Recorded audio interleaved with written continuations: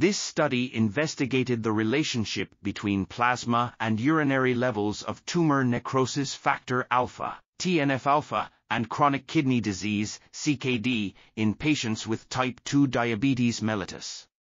The results showed that there was no significant difference in the plasma level of TNF-alpha between patients with different stages of CKD. However, the urinary level of TNF-alpha increased significantly with increasing severity of CKD.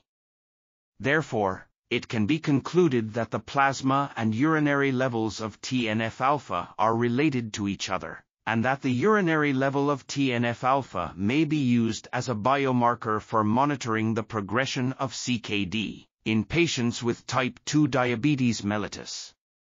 This article was authored by Alireza Soleimani, Maryam Soleimani, Forouz Farzadnejad, and others. We are RTCLTV, links in the description below.